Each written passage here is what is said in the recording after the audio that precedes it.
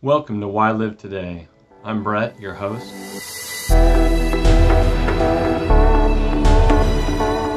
This series is called Time with Jesus, where we crack or click open our Bible, listen for the voice of Jesus, and then share it with at least one other person. My hope, my goal is daily time with the living God and helping you to get a direct relationship with the living God built.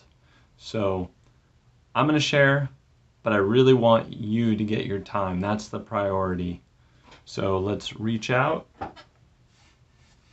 or click open our Bible. Okay, so my time, Psalm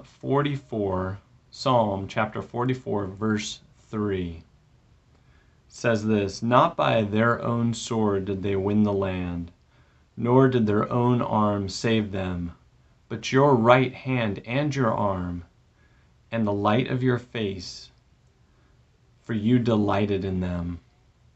The idea being, to me, what I felt like the Lord was communicating, I don't accomplish this or that.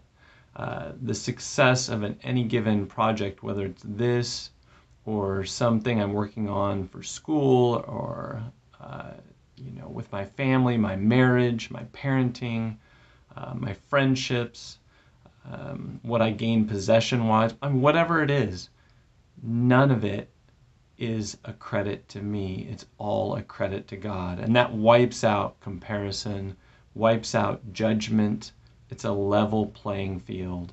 We need more of that truth in this world, and I know I need more of that truth in my life. So let's pray based upon that.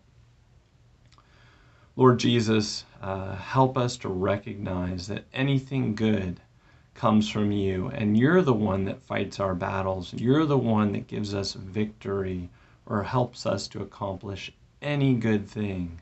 So help us to dwell in that, receive that, live in that, but also as we view others to think of that truth so that we love others the way you love us, Lord. You delighted in us. So we pray this all in Jesus' name. Amen.